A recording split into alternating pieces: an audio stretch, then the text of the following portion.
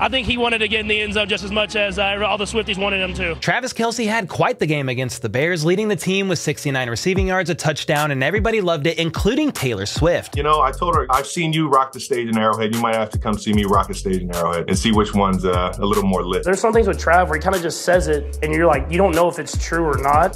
Yeah, I think she's coming to the game today, and then moved about his business. Well, just days after teasing the idea of Taylor Swift coming to a Chiefs game, the megastar herself was in attendance for the Chiefs beatdown of the Bears, sitting right next to Mama Kelce and loving every minute of it. It was a pretty wild scene to see her there in a suite at Arrowhead watching the game, but a pretty regular occurrence to see Travis Kelce scorch a team in the middle of the field, shaking double teams and getting open per usual. His 7 receptions for 69 yards led the team, and he also caught a great touchdown pass in the third quarter when this game was already over. Taylor loved to see it as well, and she could not only be seen celebrating and screaming "Let's effing go" while pounding on the glass, but could also be seen leaving the game afterwards with El Travador himself.